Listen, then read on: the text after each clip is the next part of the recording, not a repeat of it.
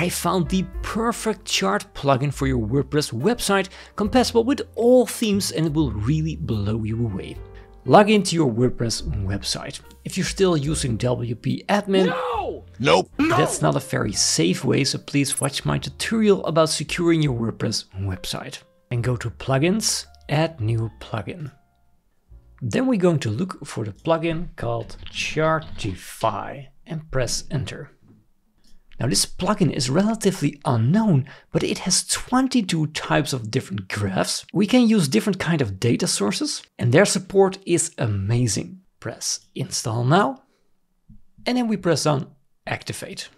After activating, you can see over here a new menu item, Chart Building. Let's go to All Charts. Here we can see that we have a default chart, but we're not going to use that one. I'm going to create a new one from start so you know exactly how this plugin works and if it's suitable for your project.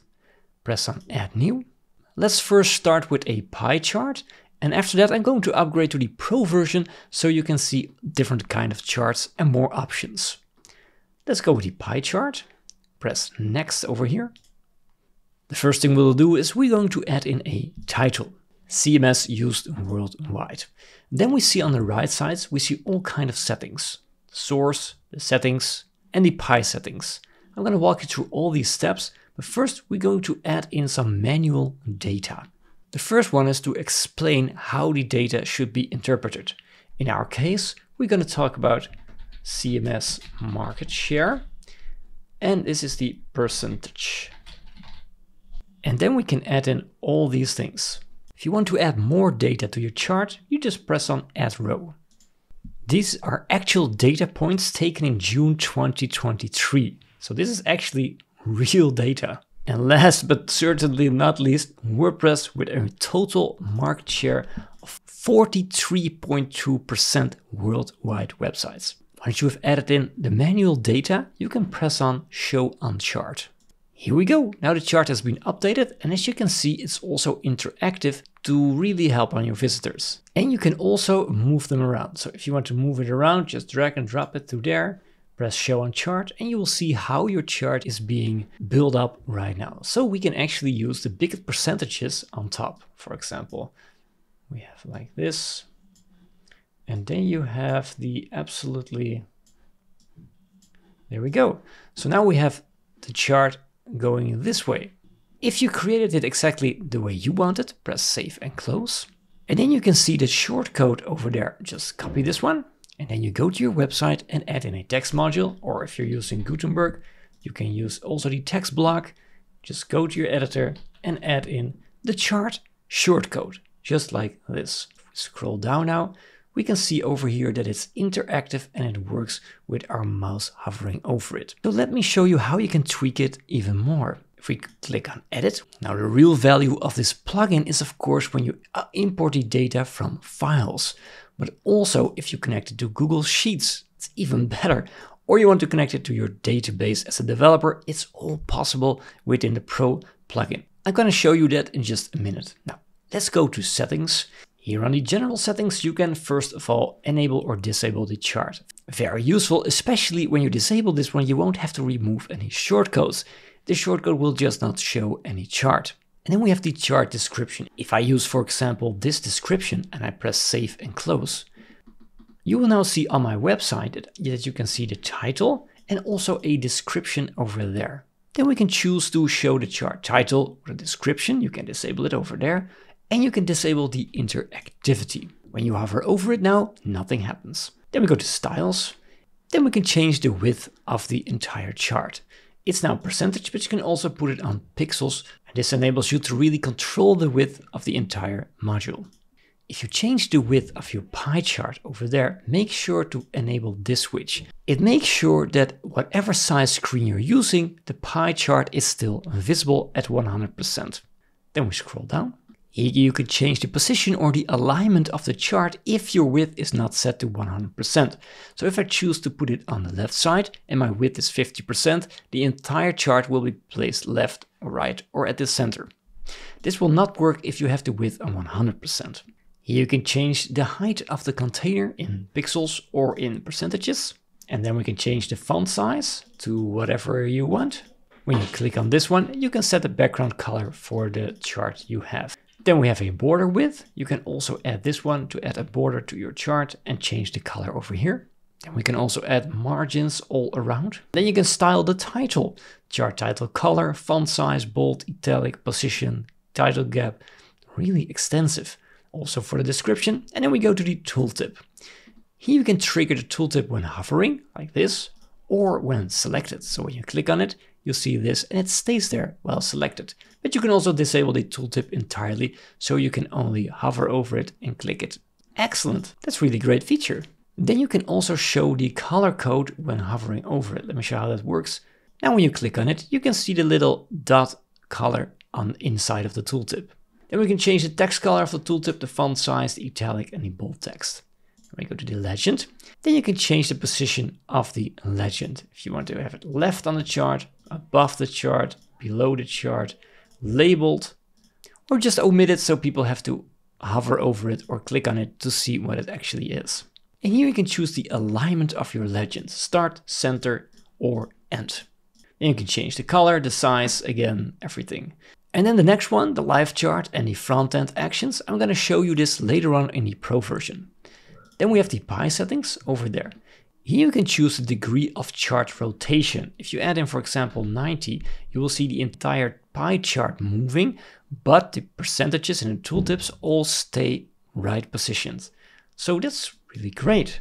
And here you have another useful feature, reverse categories. If we click on this one, it just reverses. Amazing. Here we can change the slice and border color. If you make it black, for example, you can see what happens to our chart. But I like white. In the slice text, you can change it to percentage, quantitative value, the name, or just disable it entirely. Then you have the slice tooltip text. When you hover over it, you can see the value and the percentage. So WordPress is 43.4, or you can change it only the value, like 43, or just only the percentage, 43.4%. Now in our case, this is actually the best one because value and percentage is just a little bit too much. So I'm going to change this to percentage. Then we have the chart data grouping limit, the grouping label, and the grouping color. This is a very powerful feature if you're importing your data from a database or a Google Sheet. If you have slices that are smaller than 0.5, it will be combined to one slice, and the name of this slice will be called other or something else you define over here. Let's go to slices settings in here. In here we have all our slices as you can see them, but now we can actually change them according to the color we want. For example, I want Wix, the color, to be black, as that is the color of Wix. We can just make it black. And if you want to point out certain data in your graph, you can also use the offset. It's from 0 to 1, so you can use 0.5, for example. This is what happens. If you use 1, it's all over there. And if you want 0.3, now you can add in the chart inside of your content who's talking about Wix, for example. And you can also change the text color in here of the individual slices. Let's get the pro version of this plugin. If you want to support me, and I will be forever grateful, go to wpressdoctor.com/chart or go into the comment section, is also there. And then we are at the developer of this plugin. The quality of plugins they create is astounding. That's why I make different kind of videos over their plugins, because they are really good. They always work. Let's click on Buy Now. To make things easy, they only have 2 plans. The biggest difference is lifetime updates, lifetime support, and can be used on unlimited websites or just 5 websites. Just choose the plan you would like to receive. I'm going with the developer license as I have way more clients than 5. So I'm going to press Buy Now. You can put all your data in here and pay with PayPal or with a credit card. Don't forget to agree on the terms and conditions and press Checkout. You'll receive an email so that you can log in and download the chart plugin. Then we go to Plugins, Add New Plugin. Then we click on Upload Plugin. And we're going to select the plugin file we've just downloaded from their website. We press Install Now. Then you will be asked if you want to replace it. Yes, we want to replace current with uploaded. Click on it. Here we go. Now, if you now go to Chart Builder, All Charts, now you will see that the chart we have created is still there, so everything is good. If we now press on Add New Chart, now we can choose all kind of charts that are available within this plugin. And this is really extensive. You can create any kind of chart that you want. You can create a geo chart. I'm going to see that one. Press next. Here we can see all the countries in the world, and you can choose, for example, the population or maybe my subscribers. And I can add in a URL even. Oh, that's even great. If you don't know the countries, just press on this list. And you will see over here a list of all the country names. You also can have the combo chart. This also looks like a pretty amazing chart. Let's see how an organization chart works. Now this is one chart I have a lot of customers always asking for. How can we create this within WordPress? Now you can. And we can also style this a little bit to make it, for example, large. You can also put bubbles and charts and tables and timelines, tree maps, 3D pie charts. This really is great. All right, but what I wanted to show you was the import data from a file. Now, if you want to know how to build it up, you can use the example file. And when you open it, this is what you will see. Just a very simple CSV file with all the data inside of it. Month, income, outcome. If you want to upload it, you just press on Browse, open the file, and you can show results. This is the file I've just uploaded. And I also can do show on chart. And now we have the CSV file imported into our chart. But we can also connect to Google Sheets. I want to do this, so I'm gonna click on this page. And then we are at the general settings. Just click over here and click first on console.developers.google.com. And as I have already created a WooCommerce stock sync tutorial, I'm gonna create a new project. And I'm going to call the project WordPress charts in here. And we have no organization, this is great. Press create. Then when it has been created, I press select project over here. Then we click on this button, enable APIs and services. Click on it. Then we type in here Google Sheet API. We press enter. And then here we are. Click on it and click on enable. Then click on back.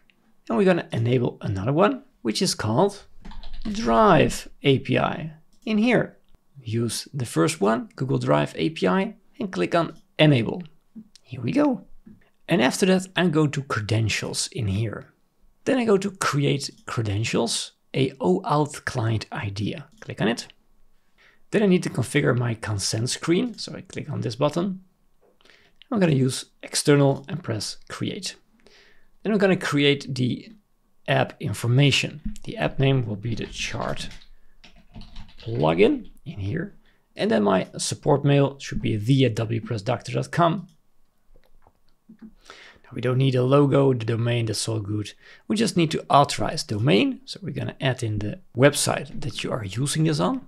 In this case, it is mortgagediffy.com, but just don't use the HTTPS and everything, just like this. And then the developer is again your email address. And then we're going to click on save and continue over here. Press save and continue, and press save and continue. And this is all good. Back to dashboard. All right. And we're going to press on publish app. Press confirm. Now we go to the credentials and we're going to create credentials OAuth client ID. Click on it. I'm going to choose the web application type in here.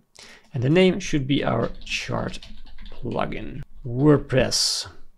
Then we go back to our website in here and we're going to add this URL. We're going to copy this one. On here, we're going to press add URL and we're going to add it in over there and press create. Here we go. The OAuth has been created. Then we're going to copy the client ID, copy it and paste it in over here. Also with this client secret, we're going to copy it and we're going to paste it in over there. And then we're going to press on connect. There we go. Then we're with Google, choose an account. I want to use the@wpressdoctor.com. Now, if you see this screen, we just have to wait a little while until it has been processed. As Google says, it may take 5 minutes to a few hours to settings to take effect. And just try it again a little bit later. Press on connect. We can choose this account. Then we press on advanced and we press go to mortgagediffy.com. And then we want our website to have access to all these things. And scroll down and press continue. Then we are connected to our Google Drive, so we can upload our Google Sheets. Then we go back to all charts. We're going to add a new chart. And we're going to create the donut chart. Next. And then we press on Connect to Google Sheets in here. And you select your spreadsheet that you want to use. For example, the chart data. Click on it. And then we press on Show Results. And then we see this, which is exactly the same as we've just uploaded. And then we press on Show on Chart, and this is what you get. So it works actually amazing, and you can select all the spreadsheets you have or just search throughout all your spreadsheets you have inside of your Google Drive or Google Sheets. If you like this video, you might want to watch this video, which is about integrating Google Sheets with WooCommerce. It also works great with a plugin from the same developers. Have a great day, and I'll see you soon.